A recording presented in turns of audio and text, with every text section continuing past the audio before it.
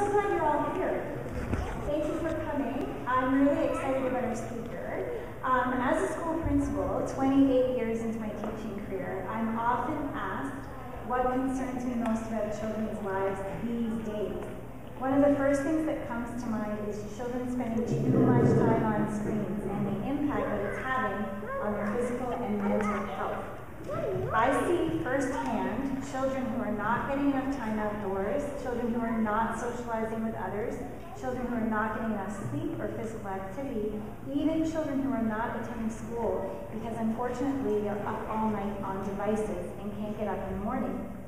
I even hear disempowered parents questioning their right to take the devices away from their children, or wondering about the extent to which they're allowed to limit their children's access to screens. I know if you're here this morning, I'm already preaching to the choir, as they say, but I cannot express strongly enough that as parents, we must get involved and help our children navigate this issue. And for most of us, we grew up in a time where it was not an issue. So we need some guidance. We have to put limits and boundaries in place in order for our children to be physically and mentally healthy. I know that devices can provide us as parents a much needed break from the demands of a busy household. Trust me, I'm a parent myself. I understand. But if we've noticed that our children are spending several hours on screens each day, if screens are preventing them from going outside and playing and being physically active and socializing face-to-face with other people, if screens are affecting their ability to get enough sleep, if they get distressed or angry when you try to put limits on their screen time, if our family time in the car, at the dinner table, doing chores has been replaced with screen time, it is essential that as parents, we get involved and put some boundaries in place.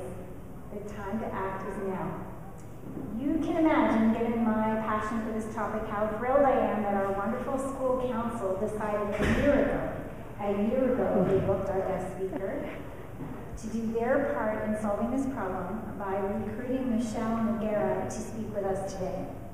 For the past 31 years, you must have started when you were 10. Thank you. You're welcome. Being a similar age myself. Michelle has worked in the continuum of care in the addiction field.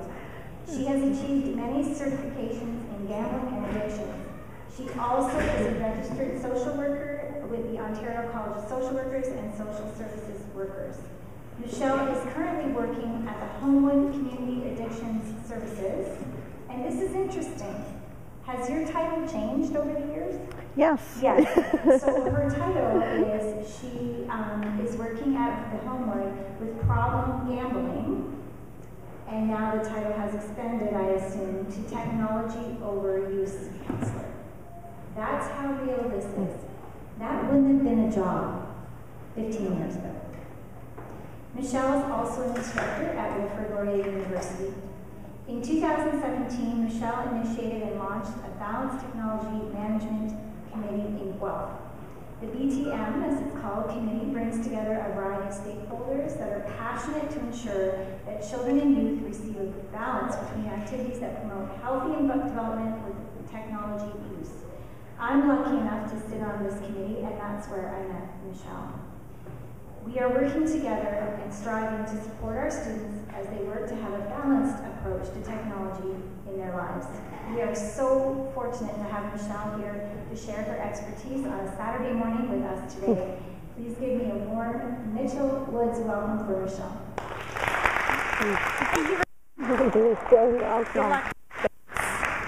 Thank you, everyone, and thank you, Maura, for that wonderful introduction. I think between what Maura shared this morning and the October Wolverine newsletter, I don't know if you even need me today, because she covered a lot in the newsletter and also in the introduction about kind of what we're up against with technology. So thank you. I have mixed emotions about being here today, mixed emotions in a way that I'm heartwarmed that so many of you are here today, and there's some level of heartbreak that so many of you are here today, which tells me again that this is a concern for all of us. So I'm hoping today I'm going to provide a little bit of information, some tips, some tricks, some strategies that hopefully you can leave here today and really start to have some thoughtful and deliberate conversations about technology and what that could or couldn't look like in your home. So as Blair said, I work at Homewood Health. How many people know of Homewood? Hands? Excellent. So I'm just going to tell you a little bit about Homewood, because a lot of people think that we're just located on Delhi Street in Guelph, Ontario here, but we have expanded all across Canada. So Homewood Health has been the Canadian leader in mental health and addictions for over 130 years. We are known for our variety of services, including organizational wellness, employee and family assistance programs, assessments, outpatient and inpatient treatment, recovery management, return to work, and family support services, all customized to meet the needs of individuals, families, and organizations. We offer a variety of training programs specifically designed for the safety and well-being of staff, clients, caregivers, and organizations. It always makes me proud of where I work to realize that we have such an incredible history. And just a bit of a disclaimer. The purpose of this presentation is to provide information about mental health and addiction. The content, such as text or graphics or other material contained in this workshop or presentation, is for information purposes only. The information provided today is not a substitute for medical or professional advice.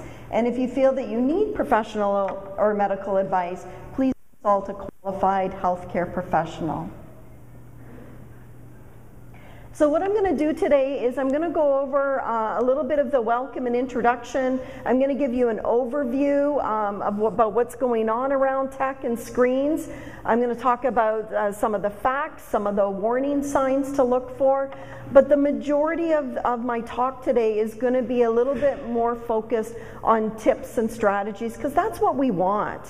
Right? Stats, numbers, it's a problem. I'll talk about how much of a problem it is, but really what people are coming here today is you want to leave with something that you can actually maybe start working on as a family at home. So I'm going to focus mostly on that. So I just want to do a little bit of a tech survey. So just as I yell out the different devices, if you could just do a show of hands about how many people own these particular devices. So an iPhone, Android, some type of mobile device. And feel free as I ask those questions to look around to get an understanding of where we're at. What about an iPad, some type of tablet device? Okay. What about some type of console at home? I'm talking, I don't even have to go through any of them. Everybody knows what they are. So we got the PS, we've got the Nintendo Switch. They just came out with a new version. We've got, Xbox One. So people are familiar with those. Okay, how many people have a laptop? What about a desktop? Oh, a lot of people still have desktops. Okay, what about a wearable device? Oh, look at even show and tell over there, a wearable device. Okay, what about a voice controller like an Amazon Echo, a Google Home? How many people have the voice control? 100%. Yeah, do you have them all over there? And how many people have VR, virtual reality systems at home? So a few of you have that as well. So obviously when I did that survey, many people have multiple devices, because I saw hands up for a lot of those. And that's the landscape, that's the culture of today. We are a very wired generation. So this is where some of the issues or the problems or the conflicts arise. So So I'm going to play a video. It's by the Holderness family, and it's called We've Got a Problem. And it's just a fun way of looking at kind of, I think that everyone here to some degree will be able to relate to something in the video. And before I get the video going, I really, really want to thank Ross. Ross, can you stand up? Ross has been absolutely exceptional because my presentation was on a PowerPoint which wasn't all that compatible with the Google Chrome software, and Ross quickly edited slides before this and fixed things. And it's interesting, I talk about technology a lot, obviously as a technology overuse counselor, but when it comes to, what's going wrong or what's going amiss with technology, I am so thankful that youth are in the audience because they always troubleshoot for me. How many of you at home, when there's any problems with technology, will ask your kids? Yeah, exactly. So just sit back and watch the video.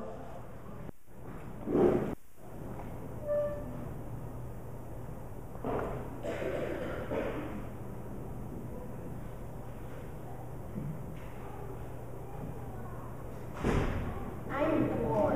Go play. Give me your phone. I'm not going to give you my phone. That's not playing. Go kick a ball. Oh, ball? Yeah, kids don't play like they do. Kids want to look at the screen. They never heard of kick the game. Cause that's scary that game. We got a problem. A boy and a girl are addicted to the ball every day. We got a problem. It's ridiculous, but the blame is on us when they talk TK. We got a problem. Yeah, we got lots of space. Got a dog you can chase. But you sit with the ball in your face like a little zombie. Face down, totally. It's no wonder they don't behave. It's a problem. Not just the kids who are showing out for these little things every day. You is the problem. At night when you're both in your bed and we have a chance to, well, play. Okay. Now we're playing truthfully, finally, try to be snuggly. Well, actually, here is the scene. We're staring at our screen. Daddy's tweaking, mommy Instagram. Yeah, we don't play like we used to. We wanna look at the screen. We aren't really connecting. Cause we're staring at these. How we get this off this? Cell phones are great, but we kinda wanna wait until they're in 8th grade. We wanna be in touch, but a phone is too much. Don't need apps. Just wanna know they're okay. So here's how we solve. You can call the relay. Doesn't have a display or a big screen. Without being distracted, you can stay connected with your little kid or your queen or your king. Like a walkie-talkie, much more fancy. And we're not constantly going through games. You can say, hey, I'm okay, and you know about the day without knowing anything insane.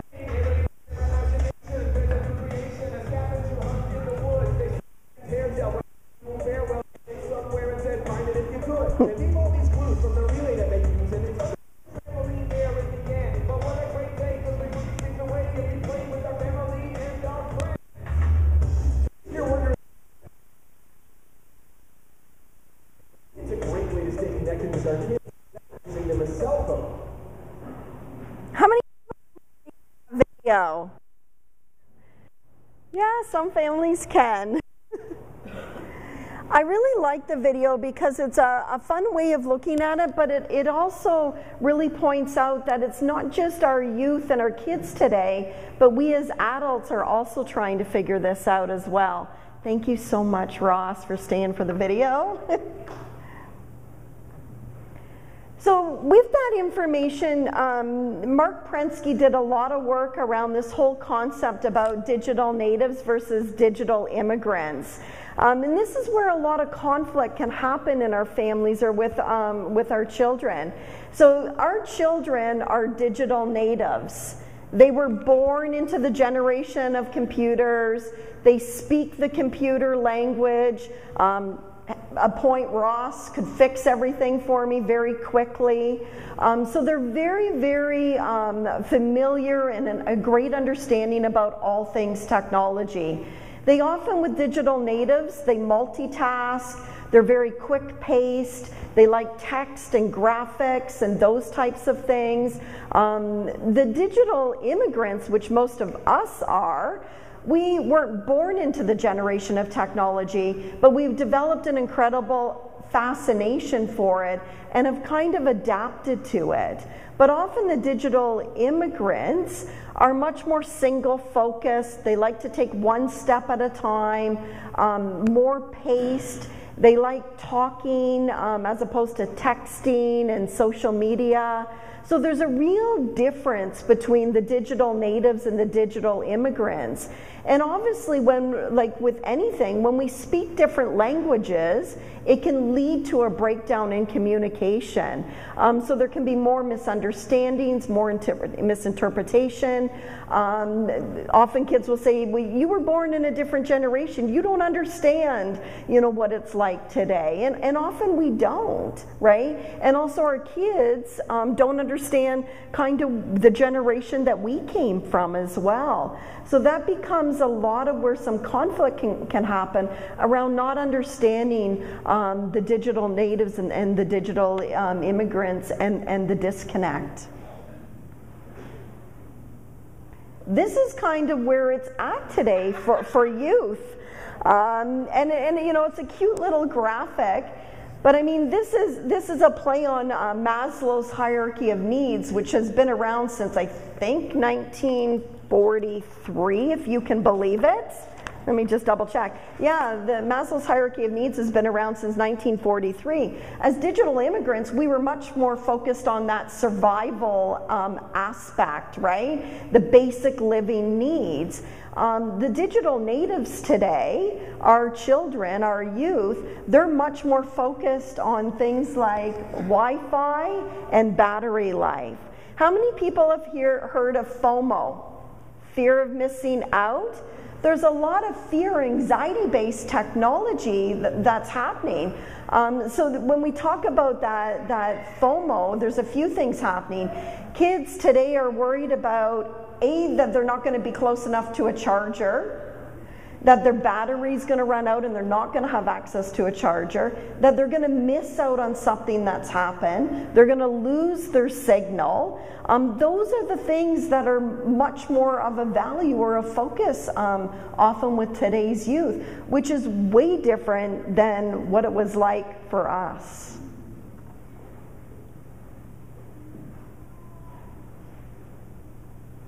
So when that Holderness video that says we've got a problem, why I like that is because it also helps us take a look at ourselves as adults and as parents or caregivers. Because as you can see up there with the stats, 7% of adults in Ontario reported a moderate to severe problematic use with electronic devices. So it's not just a youth or a kid thing, it's also adults that are struggling to figure it out as well. So this was a survey that was done through CAMH in 2015 who looked at kind of where do adults fit. And as you can see from that slide, 19%, the largest area is within the 18 to 29-year-olds. What's it look like for our youth? So here's, again, CAMH did this research as well.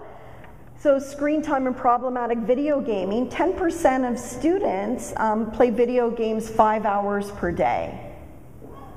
So when you think about that, when school ends at 3 or 4 o'clock, you would think 5 hours per day, that's the rest of the evening, right? Till 10 o'clock, 11 o'clock, 9 o'clock. Doesn't leave much room for homework, socializing, family time, hygiene, extracurricular, offline activities, all of those other types of things.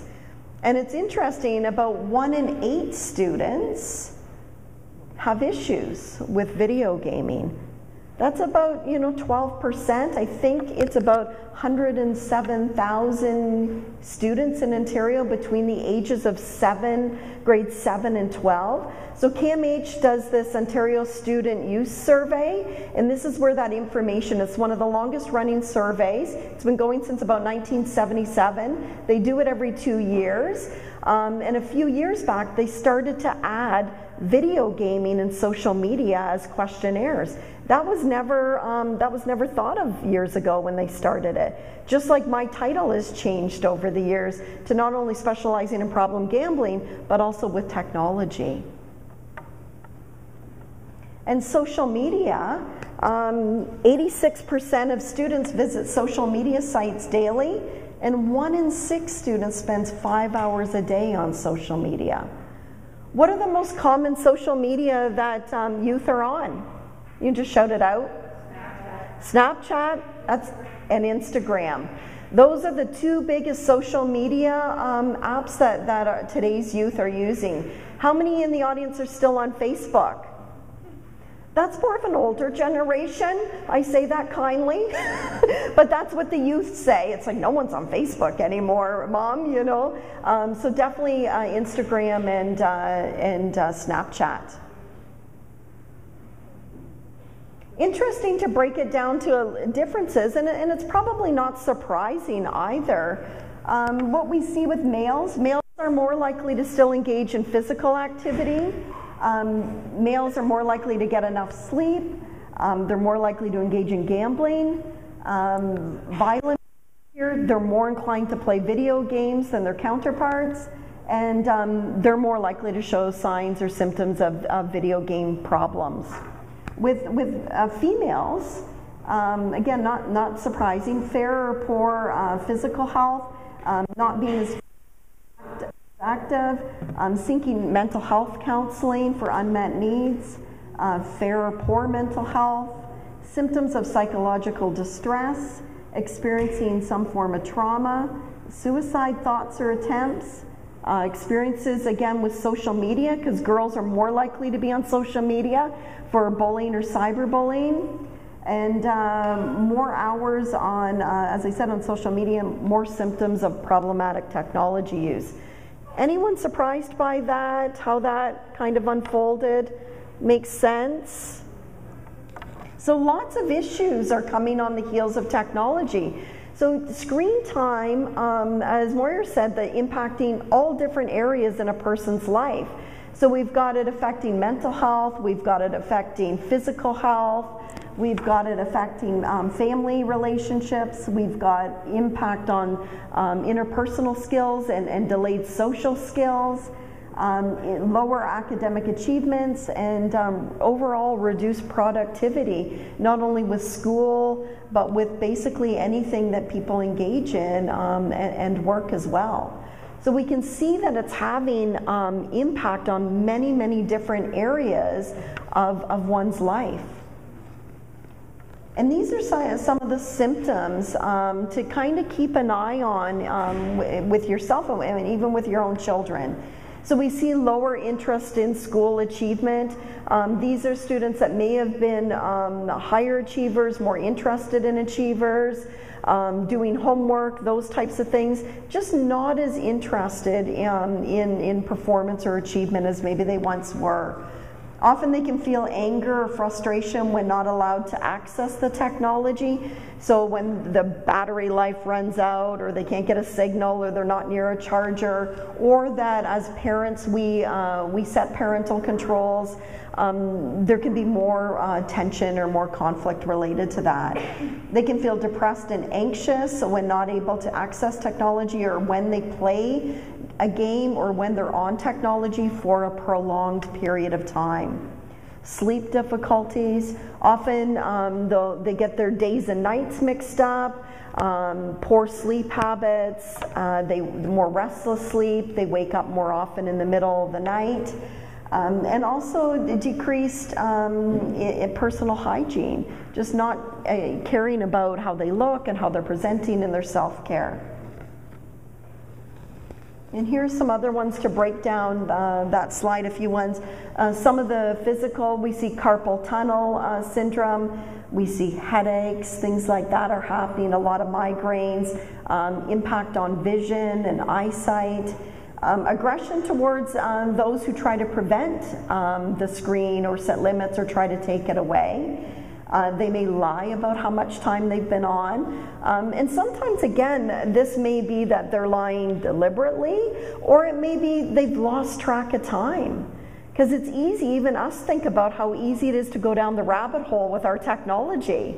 You know, you'll click on a link and then it takes you to another link and another link, and then it's like, how did I get here? So it's really easy once we're on, all of us, to lose track of how much time we've been on. And it seems to go by very, very quickly.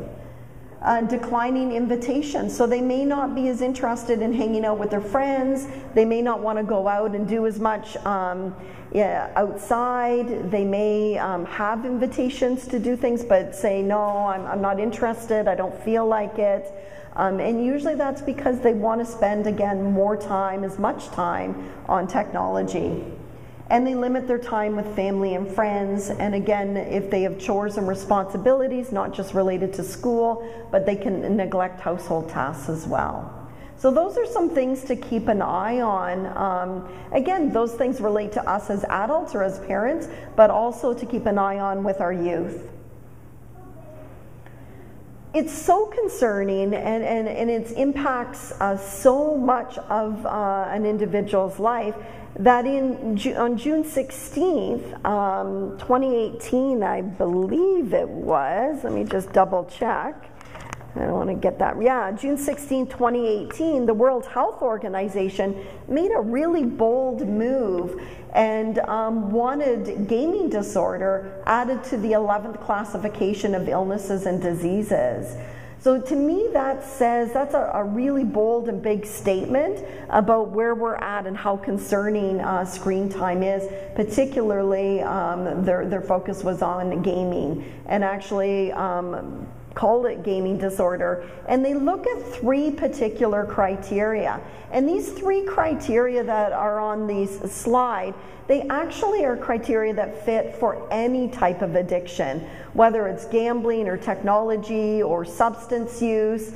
Is there a level of preoccupation? Is the person always thinking about it, thinking about the next time that they can get on, talking about it all the time?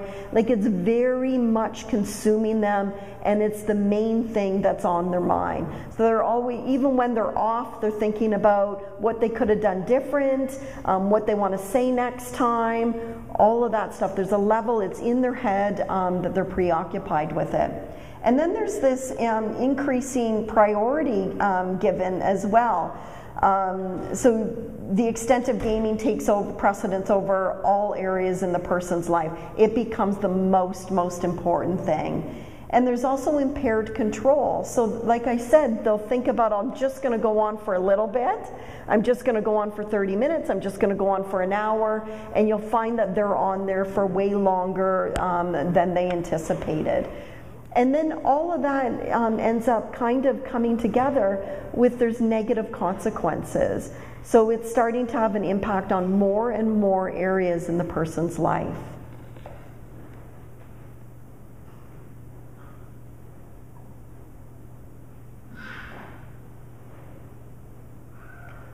So moving on to some of the tips and tricks and strategies that I really want to encourage. And again, when I go through this information, I'm not expecting that you're going to take this information and run home and make like huge changes. I actually would not encourage that. But I would encourage that as we go through things that you can do at home, that you walk away with some pretty easy or simple to-dos that you can start doing fairly quickly at home. And more importantly, I'm really hoping that this chat today leads you to leave here and start having conversations about it. It actually, the change or implementing some of the tips and tricks I'm going to talk about starts with us talking about it. Talking to our families about it, talking as caregivers or parents about it, figuring out what it could look like, how best to navigate it. And every family here is different, and your circumstances are different. So you'll have to kind of take that into consideration.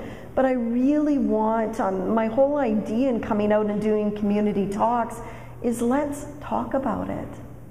Let's start talking about this, and let's start figuring it out together. Because if you look around the room, we're all in the same boat. Like, we all are struggling and are here because we want some information. So some of the things that as parents you can do, again, it's looking at that gap between the digital natives and the digital immigrants. Part of it is having those conversations, asking questions at home. What game are you playing? What app are you on? What are you doing? Or can you show me what that's like? What do you like about Instagram? What do you like about that particular video game? What's interesting to you about Fortnite? What about Apex? Starting asking questions about what kids are doing. Sometimes I'll see families in my office, and when they do the intake for our services, our intake worker gathers kind of what they're doing on technology or screens, like whether it's social media, whether it's games. And often it's the parents that are providing some of that information. And so when the youth comes in and I meet with them, I'll say, so I see that you're playing Zelda, and they'll say, like 10 years ago. And it's like, oh, well, that's what I have in my notes. Often families aren't even aware of what's going on or what types of activities are going on online, because again, we can conceal it, we can hide it, it can happen behind closed doors, it can happen very privately. So just asking, like asking questions about what they like and what they don't like, becoming informed and educated about technology like all of you are today. And letting them teach you and learn. Kids, it's interesting, not only do they really like watching YouTubers or people on YouTube and are streaming, they like watching other people play games, which I find would not be very appealing to me and my generation. But they often like when their parents or when friends watch them play as well. So it's a really good way to start conversations by just watching them play and kind of meeting them at where they're at and helping understand what technology looks like for them. It's also important to kind of look about the benefits. So it's not all about doom and gloom with technology. The whole session is about a balanced approach to technology. In no way it's not about let's get rid of it or let's not have it. It's how do we live and develop healthy habits and a healthy lifestyle, including technology and with technology. So yeah, understanding that there's lots of benefits to technology. Understanding even some of the language or the slang terms. I know that I think it was last week or something, I walked by my son, who's 15, and his computer is in the living room. Great visibility, really annoying, but great visibility. And I'll say like, oh, GG. And his friends will go, did your mom just say GG, which is good game in gaming terminology? So even, I'm not saying you have to be schooled with all the language, but it's helpful to even know, because they speak in all this different language. It's digital natives, right? They're speaking in a different language. So it's good to even kind of understand some of the slang terms. Also, it's important to understand what their motivations are for technology. And I'm going to look at a slide that talks about that. And also always kind of thinking about mental health concerns. So in addition to looking at issues around screens or technology, it's also what else is going on here for my youth? What else is going on for my child? Starting to ask and maybe unpack some of those things that also may be going on at the same time. I love this slide. This is by Dr. David Walsh. Whoever tells the story defines the culture. Do you know the story in your child's favorite game? Or in your cat's Nintendo? I'm a cat lover. So Dr. Doyne did a book that I would recommend. It's called Hooked on Games. It's an excellent book that really unpacks everything that you could always wanted to know about games and kind of were afraid to ask. But I often recommend this to families because it helps you understand what are those unmet needs and what are those motivations that are going on underneath the surface. It's easy as families that we get frustrated with the games and with the technology, but really kind of looking at it through a different lens and trying to figure out what needs are being met in my child with this, because that's important. If we can identify what those unfulfilled needs are, what those motivations are, then we're in a better position to find other things that maybe we could do to meet those needs, or look for other supports that could help meet those needs. So in Dr. Doyne's book, Hooked on Games, and it's interesting because he's a doctor, I believe he might be a neuroscientist or a cognitive neuroscientist, but he's also in recovery from gaming. And he writes the book with great information, but from a lens of his own personal experience with having problems. I believe it was with the game Brkfst, if I'm remembering correctly. So these are some of the things to think about. Technology or screens can be an escape from reality, right? So stressors that are going on, whether it's at school or within the family or wherever those stressors, sometimes it's just an escape or a way to avoid or deal with stress that may be going on. Also, it can satisfy this sense of curiosity. It is the World Wide Web. So there's so much stuff out there, so there's a lot of curiousness and a lot of things to look at. It provides often a sense of purpose. It gives meaning, it gives direction, it gives purpose, it gives focus or task. It can heighten a sense of invincibility. So when folks are playing games in particularly, it can give a real sense of ego and power, and when they win the games or when they conquer or when they achieve certain levels, it gives this incredible sense of power and invincibility. I'm untouchable. As I said, it feeds the ego and a sense of self-esteem. It offers companionship. It can be very social, even though they're online socializing with their online group or their online friends. It can be an incredible opportunity for companionship or teamwork. It satisfies challenge, competition. There's gratifying to be a leader, especially kids that may have other mental health issues. In the gaming world or behind the social media or behind the screens, they can be anybody that they want to be. So it can be a real impactful way to kind of, for them to lead or be a leader and get respect from a community of gamers. Also, there's a lot of obviously sexual stuff in the games and online, and pornography and things like that our youth today are being introduced to those images and those graphics a lot earlier than they really need to be, and that's something to consider as well. They're very curious and very exploratory, but there's a lot of that fulfillment and that fantasy within screens as well. And then there's that meeting the need for love and approval, especially that sense of belonging or that sense of acceptance. So it's really important when you're looking at, the games and the screen time to really consider there may be a lot more going on than maybe what we initially thought, and that these are some of the needs that may be being met. And it's important to walk away with a lens with looking at it from these different things.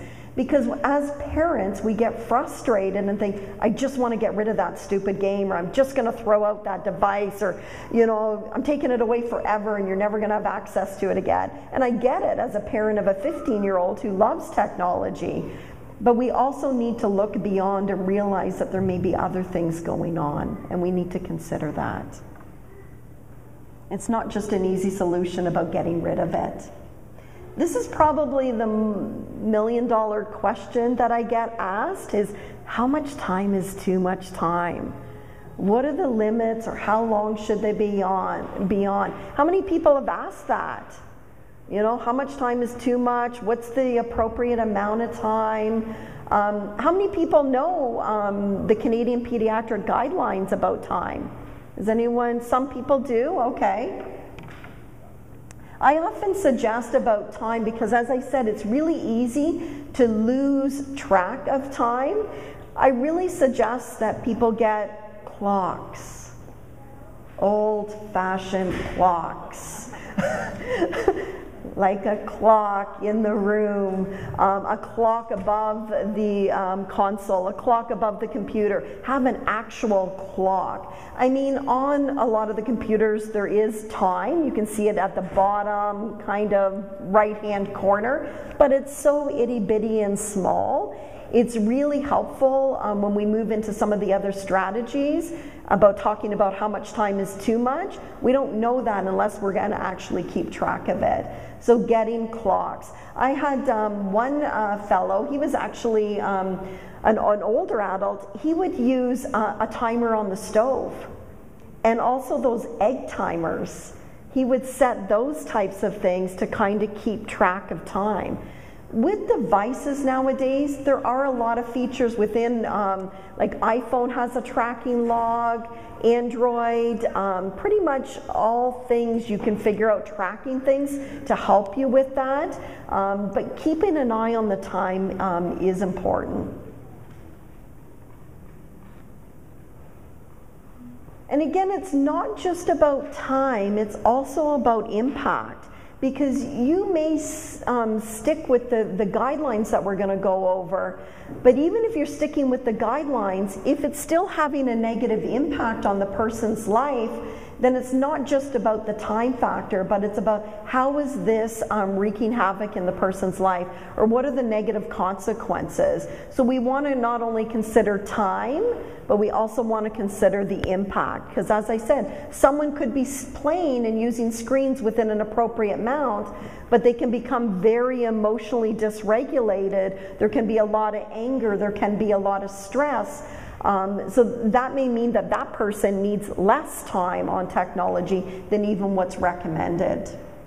When we're talking about, you know, kind of keeping an eye on time, we're talking about recreational screen time. So these are also called entertainment screen time, discretionary screen time, non-essential uses of screen time. So this is the entertainment or the screen time that is not related to work, and it's not related to school, and it's not related to homework or their IEP or using their Google Chromes for those types of things. This is when all that is said and done, keeping an eye on monitoring the recreational aspect of screens. As you can see, timely with coming up with Halloween, you'll see a couple of the pumpkins. As I said, my son's 15 and he likes gaming. You see the CSGO pumpkin, and also big fan of Pokemon. I don't know if there's other Pokemon fans, but I'm a big fan of Meowth there on the other pumpkin. So here's the screen time guidelines that's recommended through the Canadian Society. It's just taking this information and keeping it in mind. So for children less than 2 years, they're recommending no screen time. So for 2 and under, no screen time. For 2 to 4 years old, under to a maximum of an hour or 1 hour a day. They often encourage that even within that hour, that it's for purposeful, educational, beneficial type of screen time. And then look at that number for 5 to 17-year-olds. 2 hours or under per day. Now, it's okay to be honest here, because I'm going to do a show of hands. How many meet the 2-hour guideline if you have a child between 5 and 17? Oh, I am so impressed. How many people exceed that? Yeah. You know, whenever I go out and do these talks, and again, it's not about judgment, most people exceed the 2-hour timeline. That's okay. As I said, I'm not hoping that you'll walk away and go, Michelle said 2 hours, we're going to get to that 2 hours. Why this information is helpful is because they're recommending 2 hours, and if our children are on for, 5 hours a day on social media, 5+ hours a day, if they're on for 6, 7, 8, some of the people I see are on, they double my work week, which is 35 hours. I see youth that are on about 70 hours a week. And so when I provide that information, I just want you to be armed and have the information. I don't expect that you're going to run home and everyone's going to adhere to that. But it helps us really gauge those conversations, and it helps us understand what needs to change in our families. So if 2 hours are recommended and my child's on for 6 hours, maybe I need to kind of come down a little bit. Not quickly to the 2 hours, but maybe gradually come down, because that's helpful. To all of a sudden leave and go 2 hours is what's recommended, that's what we're doing, that's a bit of, it's not that fair, right? If it's been more lengthy and all of a sudden we're putting those parameters in place, sometimes we need to do that a little bit more gradually and thoughtfully as opposed to all at once. It'll be less conflictual, there'll be less conflict related to it, but it's something to keep in mind. Surprising, is that the recommended guidelines surprising? As I said, most people I see and I speak with, there's usually a handful that actually are following it. So again, it's not just about the time, it's about the impact too. So these are some things that I'm hoping that you'll leave here and consider. And again, even small changes around screen time is really impactful and really significant. So we're often suggesting that there are guidelines, that it's just not a free-for-all and no one's monitoring it, or there's not kind of some time limits or parameters put in place. So I've got a sheet up here that might be helpful. And this is through the problemgambling.ca, the Problem Gambling Institute of Ontario, and it has how to make healthy choices related to video gaming. And it talks about homework, household chores, personal hygiene, all of those things before time spent gaming. There's a saying that says screen time is the dessert after the meal. And it's actually one of my favorite quotes. Screen time is the dessert after the meal. The dessert is usually a small portion. The meal is the main portion.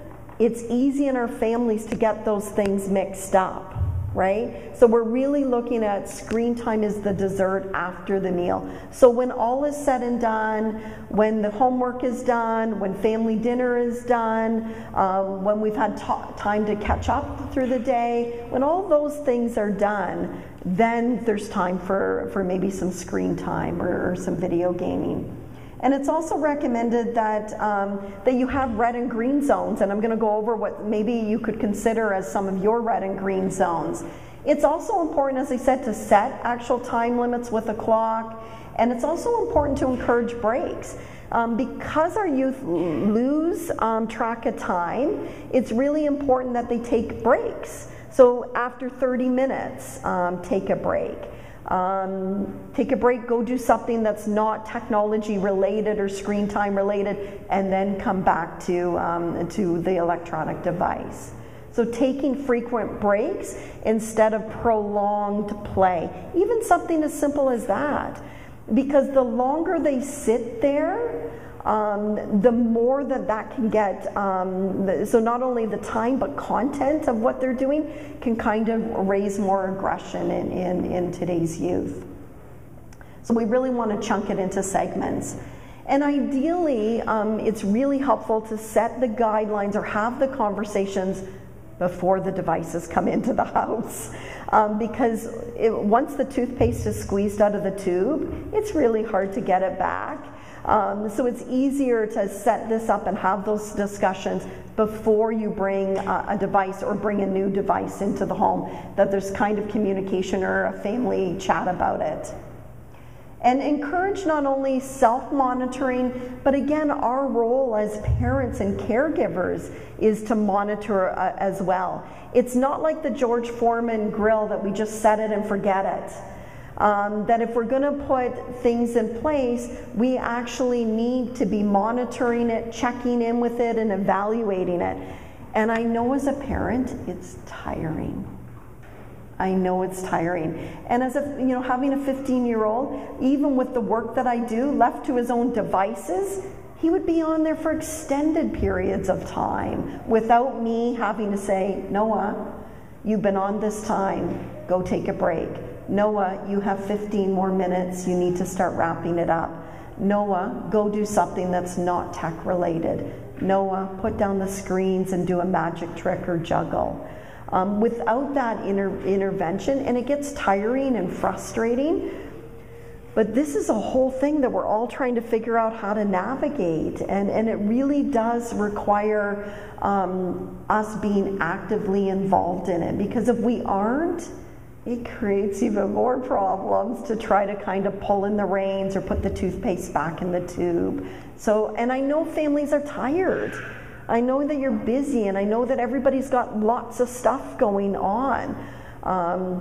But it's really important that we keep the conversations going, and we kind of monitor this for our children and also for ourselves and our own tech time. As I said, there's lots of monitoring things that can help you with this. Of course, there's the good old pen and paper, and up here we have lots of different handouts. So there's a whole power off and play handout that covers a lot, like a summary of a lot of what I've talked about today. And actually a pen to paper tracking log around using it at home for screen time. And so you could track it through the week, you could track it on the weekend, or you could use some of these different devices on your phone to track. So you can install on mobile devices. So there's Checky, and Checky can be for Android or iPhone. It's compatible with both. And basically all it does is every time you do a screen unlock, it tracks that. And it'll send you an alert the next day and say, you've opened your screen 110 times yesterday. So it gives you an idea about how many times you're opening your screen. It's a pretty basic one. And then there's Moment, which is good for the iPhone. And of course the iPhone now has come out with their own iPhone tracker. So you can enable and do that as well. And it's got great features, lots of good stuff to do. There's also Onward is another app that you can track utilization. Quality Time is another great one. And this one that you see up is on, I have 3 of them on my phone. My husband always laughs that a lot of my phone utilization is looking at the tracking devices. It seems ironic. But this one on mine is Space. And if I can set limits about how long, and if I exceed those limits, it sends me these little messages that go.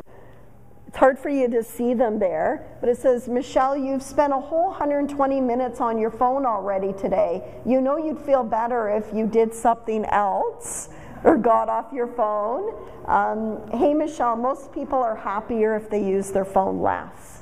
So it's neat that it can send you little messages or little prompts to again help us keep track of time. So I would encourage that if you do have mobile devices or phones, to put some of these, engage some of these tracking devices. I think you'll have fun with them. I also think for us as parents, it's a really interesting thing to kind of see for ourselves as well. And it's also important to seek out other resources that help you kind of figure out what's going on and what information could be helpful or maybe hurtful around technology. So there's some different websites up there, and some of them are on the Power Off and Play handout out here as well.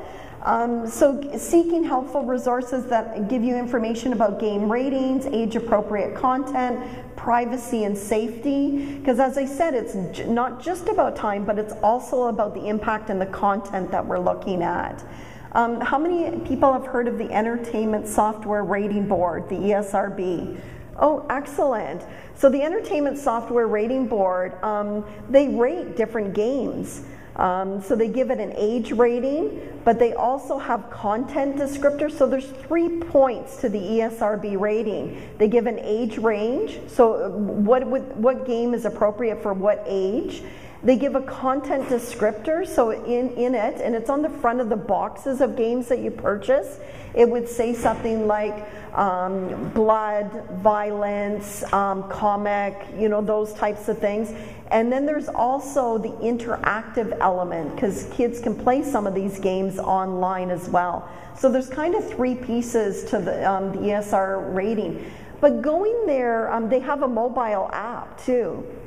And I use these all the time, so if Noah wants anything new, a new game, he knows Mom needs to do her due diligence, which means I've got to go to the ESRB rating, I've got to go to Common Sense Media, I've got to go to another website up there is Binary Tattoo that has an incredible app resource that tells you every app and gives pros and cons or positive negatives about Instagram, Snapchat, TikTok, like all of those. It gives you kind of an age rating, but also gives you pros and cons or positive and negatives on Binary Tattoo. And again, these are on the Power Off and Play handout. But it's good to gather that information and then make a decision about yay or nay around the games based on gathering more information. As I said, ongoing communication is so important.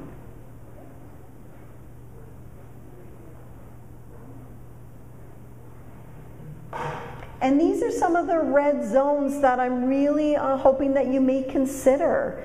And again, these could be easy things to implement, as opposed to the Canadian Pediatric Society suggested 2 hours, and I'm all of a sudden going to do that. These could be on our way to make changes.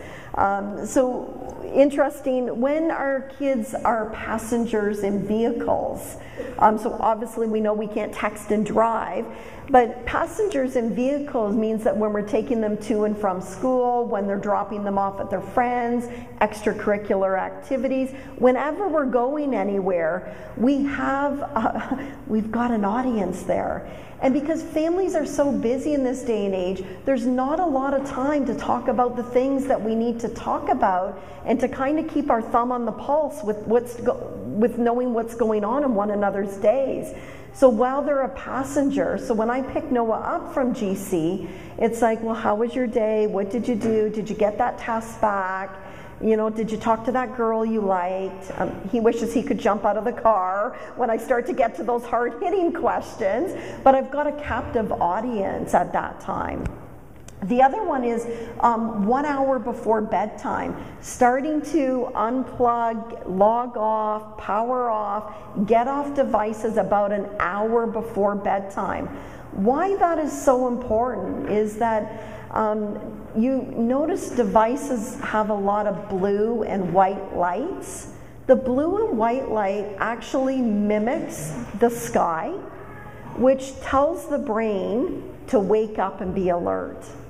And so if our kids are on devices right up until the time that they need to go to bed, they're logging off, getting off the game, getting off Snapchat, and trying to go to bed, it's going to be hard for them to get to sleep. It's going to delay their ability to get to sleep, because that bright and blue lights on all devices, it interferes with the natural production of the sleep hormone melatonin.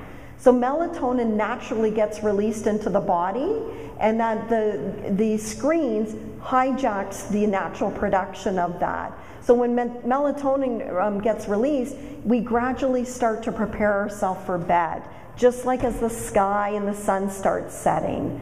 So that's important, to log off an hour before bedtime. Often not having devices in bedrooms. Especially during sleep time, because it's such a shiny thing, and our kids are like moth to lights with the colors. So having that opportunity to not have screens charging in the room at night can be a really helpful thing. And then I'm going to talk a little bit about meal times. We also encourage times to unplug for all of us. There's some great unplug. Great unplug signs that I would encourage people to take. There's I unplug, we unplug. There's little name tags that our family unplugs. And these would be great things to take away and start creating those unplug, those digital detox moments, those times to power off and play. Those would be great things to kind of get those conversations going. I love this comic because you see all these devices and then it's like, and just what do you think you're doing? Because there's a book, like not on a Kindle reader, it's an actual book.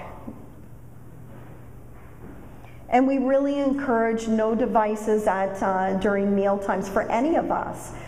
There's research that was done that said the mere presence of a device at a dinner table interferes with human bonding and human connection. So even though we may not be using the device, just its mere presence there can be distracting or disruptive. So even if you leave here today, and if you're not already doing that, adopting that as part of the strategies. And we're almost done. And just a few last slides. Really assisting your children with other things to replace screen time. So if they're not going to be on screens, what else could they be doing? I suggest puzzles that are readily available, bins of Lego, models. It doesn't really matter what it is, but having other things, so when you say you need to take a break from technology, your time is up on screens, go do something else, and then they're aimlessly wandering for that something else, having kind of these types of things at the ready that they can partake in. And looking at things that are no cost to significant cost, like simple and basic things. Getting kids physical activity, as Moira said in her introduction. There's not a lot of kids that are going outside as much as we used to. We used to be outside until the street lights came on, and then that was our cue to go home. So just getting physical activity, getting kids outside, dealing with nature, dealing with being bored. You know, I go to any doctor's office or any place and you look around the room and everyone's on screens. I often wonder, what did we do before? Maybe we talked to one another. Or maybe we just sat in our boredom, or maybe we just thought or, you know, tuned into ourselves. So really looking at physical activity, activities that there's a social interaction, fun and educational, and family. And we need to be healthy role models for all that. That's, again, one of my big takeaways today.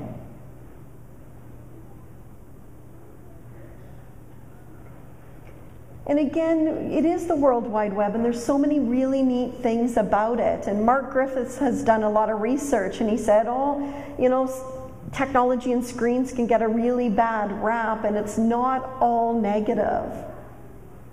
As I talked about some of those unmet needs that are met, these are some of the things, and this is in the the Modern Parent Guide that you can actually get online. It talks about there's problem solving and teamwork and learning, math and language skills. There's so many positive things around screens and technology and games and all of that stuff. So it's not just doom and gloom and negative. It's about also understanding the benefits of it. It's about that balance piece, balancing time on tech. These are two tools that are online that I would really encourage. So if you go to healthychildren.org, the first tool is what we call a media time calculator. And what it does is that you put in your child's name and their age, and it sets up a 24-hour clock, more of a kind of a spreadsheet, but a clock. It automatically populates in how much screen time or how much sleep would be recommended for your child depending on the age. So it automatically would put in 7 hours. It also automatically puts in 1 hour of physical activity a day. So that already goes in, and then all the rest of that 24 hours is in screen time. And then we have school on there, so we click on it, 6 hours of school. It comes out of the screen time. extracurricular activities, we click on that. It never takes the time away from the 1 hour of physical activity or the sleep time, but it gives you an idea about what it looks like, what that calculator looks like in a day, and maybe where those changes need to happen. The other tool on the same site is immediate family media plan. And everything I've talked about today, you can go online and you can create your own plan with red zones, green zones, digital citizenship. You just click on buttons and you can print it out. And those are great things to do as a family.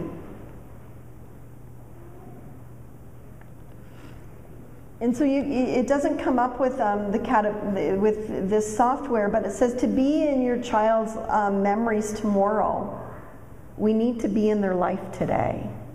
And I love that. To be in their memories tomorrow, we need to be in their life today. So as I said, I'm really encouraging that there's some takeaways from today. Maybe it's helping you look at some strategies that you can start talking about and start implementing. As I said, there's lots of sheets up here with a lot of the summary of what I've talked about today. So we're kind of all in this together, you know. So yeah, let's keep the conversations going about tech and our families. Thank you very much for having me today. It was a pleasure. Great to see so many people out that are interested and passionate about it as well. So thank you.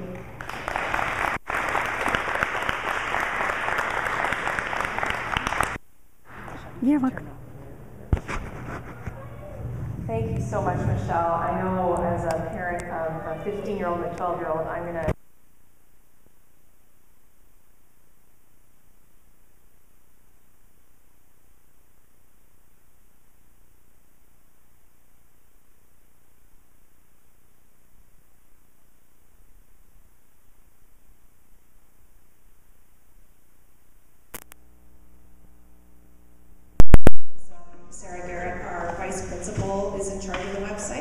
So I'm going to send all of these to her. So if we run out, don't panic. I'm going to stick them up on the school website so you can have access. There's like a worksheet here actually for your kids to fill out as well. So if they want to be looking at how much time am I spending on screens and so on, and those name tags so you can set some goals as a family. So there's all sorts of wonderful resources here for you. So do have a look on your way out.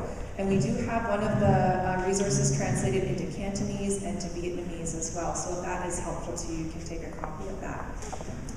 So that wraps up our morning, but I have to do a few thank yous because we can't pull off this event without a lot of people helping. So my team this year was Stephanie, and she was in charge of all the food this year.